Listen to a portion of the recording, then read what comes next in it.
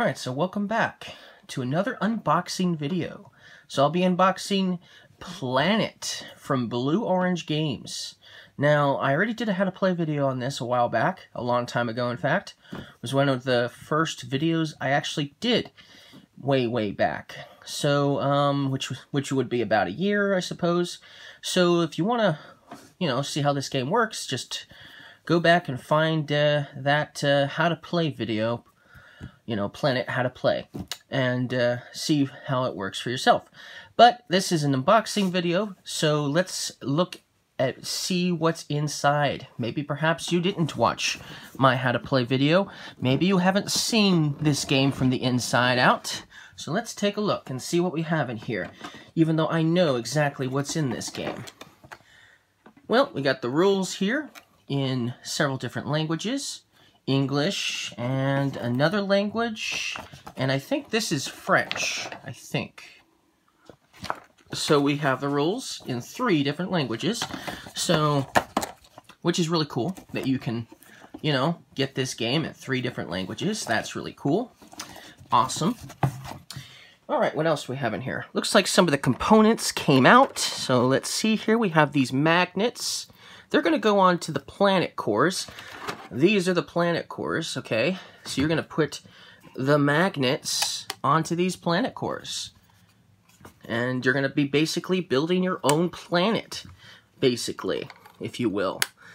Which is a really cool thing, right? That's a really cool aspect of the game. Everyone is going to have fun just trying to build their own little planets, if you will. And there's a lot of magnets here, so, you'll be doing this with a lot of different types of habitats, okay? And then, you're going to be obviously trying to build your world, your little planets, if you will, but you're also going to be trying to obtain animals as well. So let's open up this.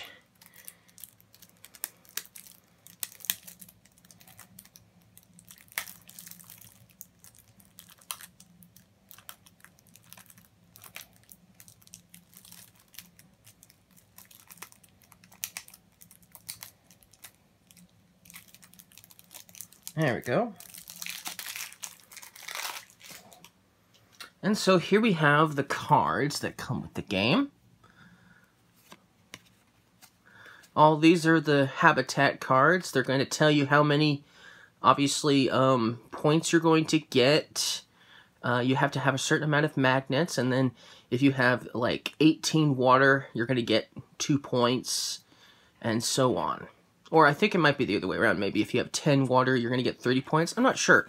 I forget exactly 100% which one it is, point-wise. Let's look at the rule book. Let me just double-check that for scoring.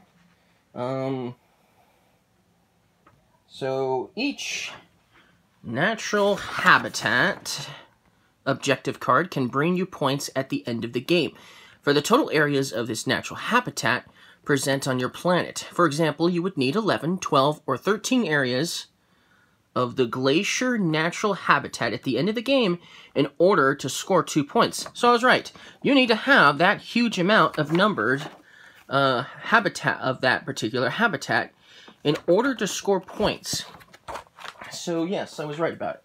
The cards, meaning if you just simply want to get a couple of points, for water, you're going to have 18 water on your planet core. So 18 triangles with water just to score 2 points. So obviously, if you're trying to get one particular habitat, you might manage to get it up to 10, but then that means you'll be sorely lacking in the other habitats.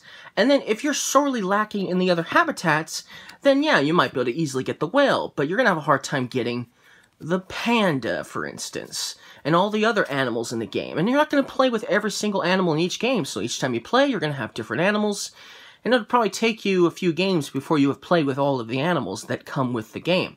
So we have the whale, and the giant panda, and the cobra, and the bald eagle, and the polar bear, and some sort of fish, I think maybe a flounder or something like that. And then the green sea turtle, And then a nice octopus. And a orca. And some deer.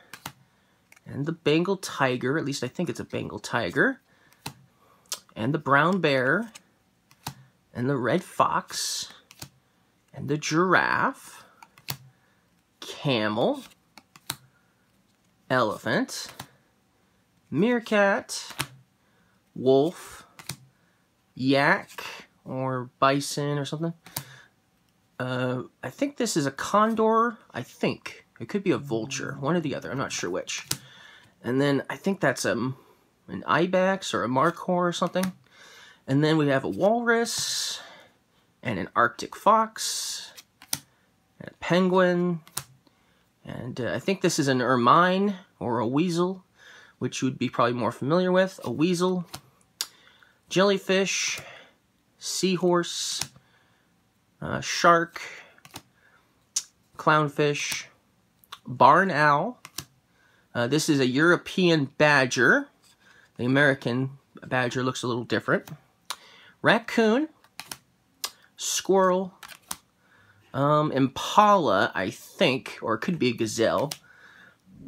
Coyote. Fennec fox, or, yeah, I think that is a fennec fox. So this game has 3 foxes in it. What are the chances? Scorpion. Llama. I want to say either a prairie dog or a groundhog or something like that. This is, I think this is the vulture and the other one was the condor. So I think this is the vulture and the other one was definitely the condor. Bighorn sheep. A narwhal, also known as the unicorn of the ocean. Caribou or reindeer, whatever name you call it. Let's see, this is a lynx, and I think this is a harp seal. So that's all of the animals that come in this game, and I think there's even an expansion that can add even more animals to the game. Although they're not, I don't think they're realistic animals. I think they're more like mythical animals or something, like an actual unicorn, for instance. But yeah, that's all of the different animals in the game that you'll have. And then, of course, you'll have this first player token. And then everything else in this box are these 4 planet cores and all of these magnets. So that's everything in this game. So pretty easy to put together.